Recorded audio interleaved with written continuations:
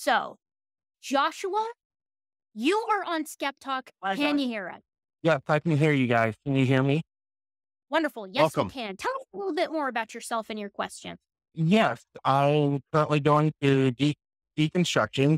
A little bit about my pronouns. I am a two-spirit and gay as well. I am indigenous and I'm enrolled in my tribe, which is the Lenape Nation of Pennsylvania. And I'm going through a very hard time deconstructing. My family's giving me a hard time. I have certain beliefs within the Christian community that makes me an outcast. And it's just really, really hard right now. And I've been watching a couple of your shows, and my best friend, who's actually in the other room, says, why don't you call in and get a perspective, another perspective? I'm sorry, I've never done this before, but No, don't. You're doing a great. different perspective on things. And I'm still just deconstructing from, I went to in therapy as a child and stuff like that. Joshua, And for a second, could you just, sorry, it was just the line cut out there for just a second. You said you were deconstructing from what? religious trauma as well. Okay, gotcha. Go ahead. Sorry. Yeah, and I went through XA therapy as a child, and a deliverance and an exorcism later on as an adult for being gay, and just I also deal with mental health issues in the church. I'm not even going to go into how the church treats mental health issues and stuff like that. So it's just I'm having a very hard time, and I would like to hear your perspective and maybe you're a little bit about your deconstruction journey and stuff like that. Am I right in thinking that you're not struggling with whether it's true or not? You're struggling with how to reconcile your life with life after realizing that it's not true. Is that a fair assessment? I mean, I don't know where my deconstruction journey is going to take me or where I'm going to wind up. Okay. I'm in the beginning of it right now, but Okay. I do hold on to certain beliefs. I'm still probably what you call, I don't want to call myself a Christian anymore, that's for sure. But I will probably still call myself a follower of Christ, if that makes any sense. I think already right off the bat, it's worth noting that like the journey that you're going on is just so incredibly human and familiar to many people out there, right? Like it's daunting, it's difficult, it's tough. I mean, gosh, it is difficult. It can be hard.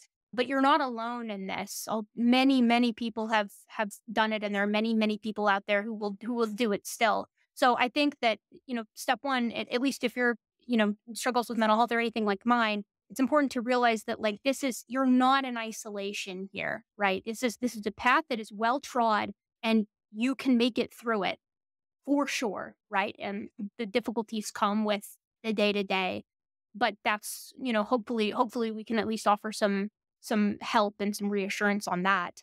And have you considered?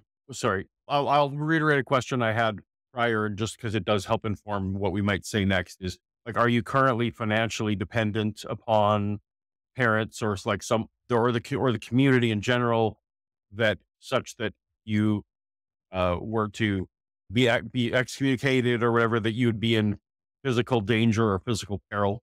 No, I am currently on disability right now, and I'm getting ready to go to school to get my degree in culture anthropology and Native Oh, American that sounds studies. great. And Amazing. and I'm really looking forward to that. So, Okay. but Awesome. no, I'm not currently attending any church right now because of my deconstruction.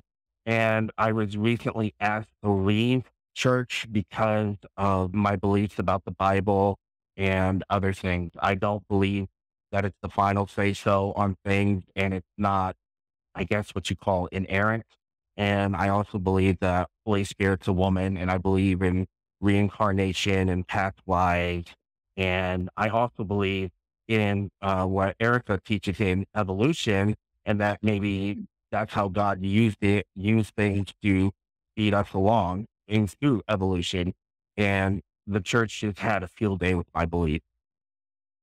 So Joshua, I can imagine. First of all, I can imagine, and my condolences for that because that can't have been easy to have to stand up for where you're at and be honest about where you're at to people who are clearly not very sympathetic to it. I would like to say, speak from my perspective here and say that deconstruction and the journey that you're on, you should treat yourself to exploring anything that you want to explore and allow yourself to be completely honest with where you're at. What do you find convincing? Whether you're looking at it from the scientific perspective or spiritually, or you're looking into all these different religions, or you're looking into a lack of religion.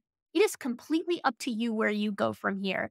And while that's scary, it is incredibly liberating to know that it's all in your hands. You can read whatever you want and watch whatever you want and explore all sorts of different ideologies without feeling like you're going to be, ostracized because, and I know this is kind of like harsh, right? But like the hardest part of that, which is the first blow by the people who, you're disagreeing with is over, right? You've already overcome a lot in that. And you should be proud of Mm. yourself for standing up for yourself.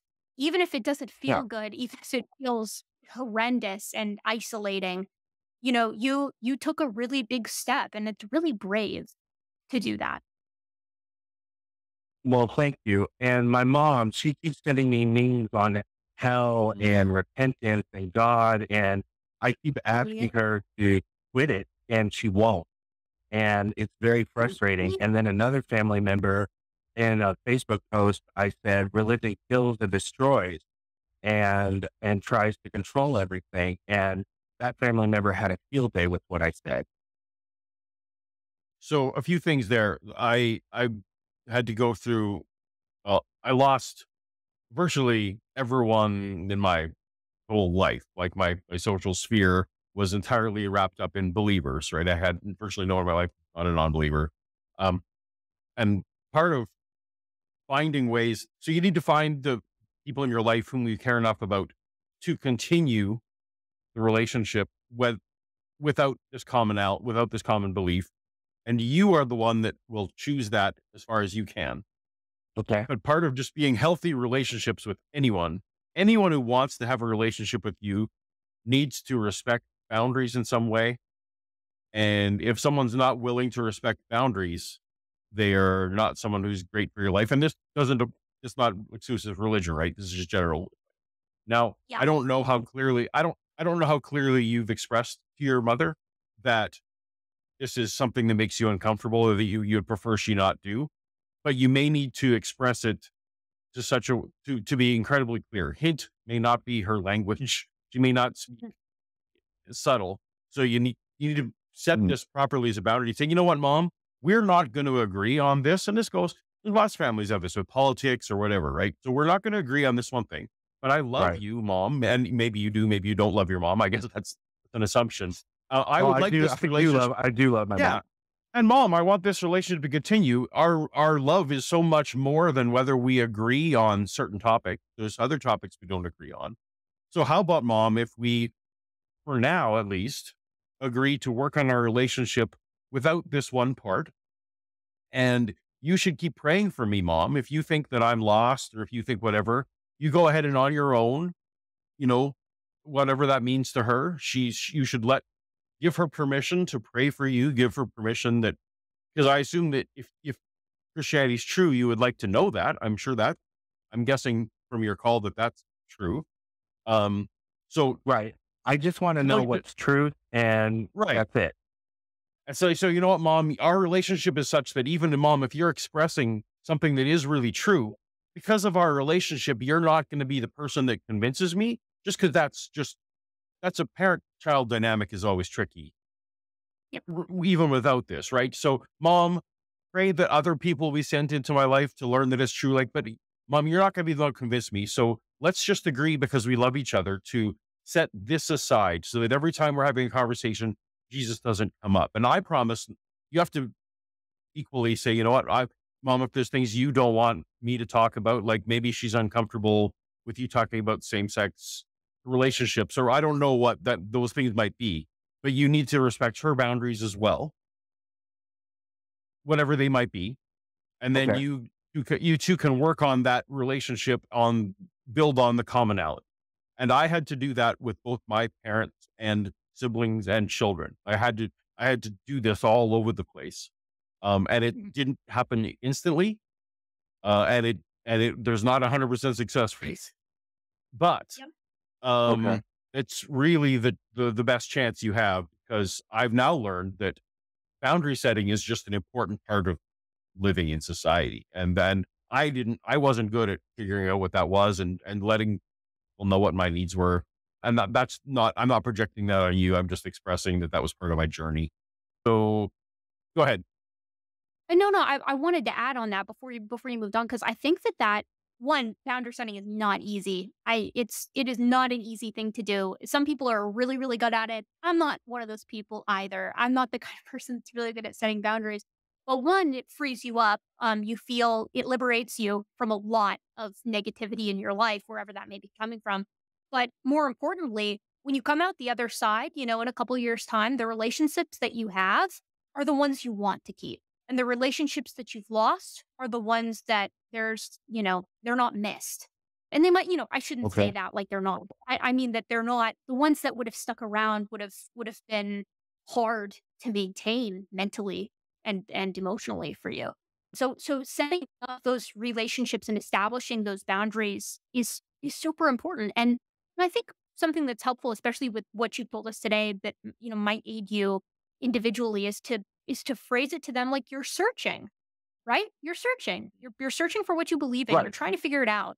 And you can't be faulted for that. Like as if the Bible, because you mentioned Christianity, so I'm assuming that, that's where you're coming from, right? As if the Bible isn't full of people who Right. have sought, who have searched for truth, whatever conclusion they come to, the act of seeking is something that is, I think, good. And I think that your church would recognize, and people individually would recognize that the act of seeking truth is good.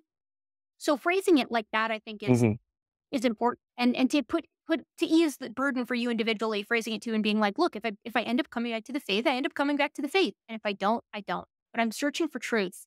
And that's where I'm at on, and you as my, individual that you're talking to, my mother, my sibling, my pastor, whatever, need to respect. So simultaneously, you're Right. reassuring them, like, it might not be the end, even if it might be, right? But then you're also saying, "No, these are my boundaries and you can't cross them. I'm a person and I deserve respect." You respect them and where they're coming from with their beliefs. They need to respect where you're at as well. And I know it's easier said than done, but try to empower yourself to set those boundaries, because the sooner you do, the better off you'll be. The Okay. other thing I will definitely do that. you also mentioned that you're going off to school, and a lot of times schools will have counselors who can put you in touch with specific mental health resources that are not church Hmm. based. And that's the super important thing. Christian counseling is a no no, as you alluded to. Like, there's just certain things you don't do there. One advantage of schools often is that it gives you, that they can help put you in touch with those kind of mental health resources that you might not, as just as a norm, as an individual. So I would definitely encourage you to avail yourselves of whatever resources they do have for students, even if you, just to see if it helps for your situation. Okay. I will definitely do that as well. I've got 3 years left and I want to work in a museum preserving my people, culture, and Oh, tradition awesome. when I'm done. So I'm Amazing. really excited. Let me tell you, there's never a better time to get into exactly what you're getting into than right now. Even some of the more southerly states, or at least at the university level, are involved in a lot of repatriation efforts. So you're really picking a good time to go into that. And curating a museum, gosh, you shouldn't have any trouble with that at all. Except it might be competitive. I should say that, because it's a good Mm, gig, so yep. it might be competitive, but it'll be that you're gonna have so much fun, and absolute best of luck with that academic journey. And with this arguably just as large journey on discovery here. Joshua, do you have any other questions that you wanted to ask? No, that was everything I wanted to talk about. And so I do appreciate you guys answering my questions and thank you for your time very much. Good. I hope that it at least, you're if some of this was hopefully helpful, and if it wasn't, I hope at least that you feel reassured that you're not alone on this, and empowered moving forward. Thank you guys again. Good luck. Thank you, Joshua. Take care. Gosh, that's That's a tough one. Yes, I can. That's such a tough one, man. Mhm. We got some heavy calls tonight, We Paul. we We got did, some yeah. biggie.